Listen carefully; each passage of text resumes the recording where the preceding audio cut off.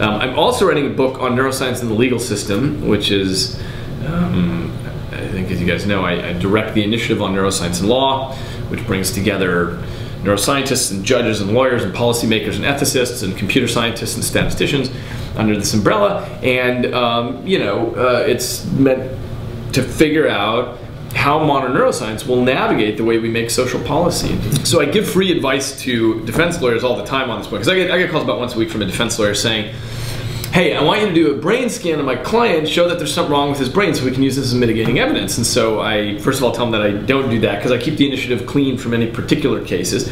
But the piece of free advice is, that won't work. If you prove to the jury that there's something wrong with your client's brain, they'll say, great, let's fry him for sure. So there's some amount of misunderstanding about biological mitigation in this way. It's not going to help anybody.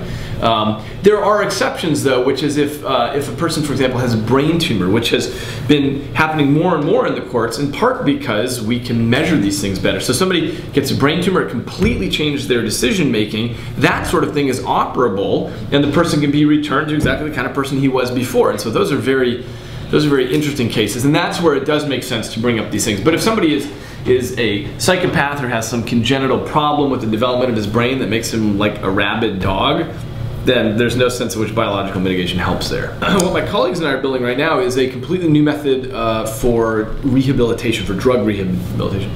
And so this is based on the framework that I built in Incognito, which is that the brain operates like a team of rivals. So you've got all these different parts of the brain that are fighting it out, and this is why, if I put some warm chocolate chip cookies in front of you here, part of your brain wants to eat it because it's a rich energy source, and part of your brain says, don't eat it, you're going to get fat, and you can argue with yourself and cuss at yourself and cajole yourself and contract with yourself.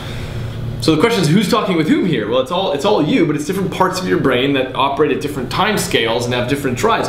And so your brain is like a representative democracy with all these different political parties that are all trying to compete to steer the ship of state.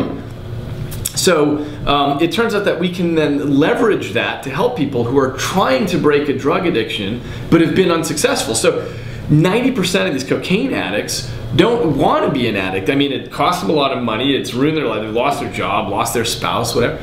So they want to quit, but for anyone who's tried to break an addiction, it's difficult. So what we do is we put people in the scanner, we use what's called real-time feedback in neuroimaging, where we measure the parts of their brain involved in craving. We show them pictures of cocaine, we say, go ahead and crave. We measure those networks, and we represent the activity in those networks by a bar on the screen. And their job is to make that bar go down. So they surf through their mental space and they figure out what they need to do to squelch their craving. And what they're doing is they're using their prefrontal cortex, the front part of their brain here, to learn how to control their impulses. So I call this the prefrontal gym, because they're just strengthening it up and they get to practice over and over making this bar go down. And we've been working on this for about a year. We don't know for sure this is going to work, but it probably will. We think it's very likely to. And if it does, it's a total game changer for the legal system, because what we do currently is well, I don't know about Canada, but in the US, we incarcerate everybody. Our prisons are stuffed with drug addicts. That's not the right place to put drug addicts. It's got all these collateral consequences, like you break their employment opportunities in their social circles, and you give them new social circles and new skills. And so prison becomes criminogenic. It causes more crime, actually. So, and this war on drugs is completely unwinnable. I don't know what you guys do, but we spend $40 billion a year on it. And it's attacking the drug supply, which can never win, because it's like a water balloon. If you press down in one place, it comes up somewhere else. If you want to address the drug problem, you have to address drug demand, which is the brain of the addict. And so, we know so much about the circuitry and pharmacology of drug addiction at this point, and that's what neuroscience can immediately bring to the system is, look, here's a way that we don't have to incarcerate everybody.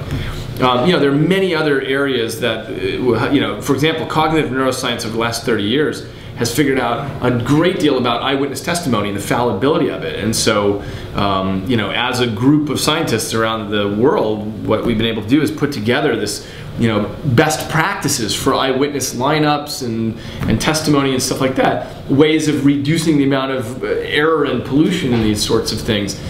In the United States, a third of the prison population has mental illness, which means our prison population, our prisons have become our de facto mental health care facilities.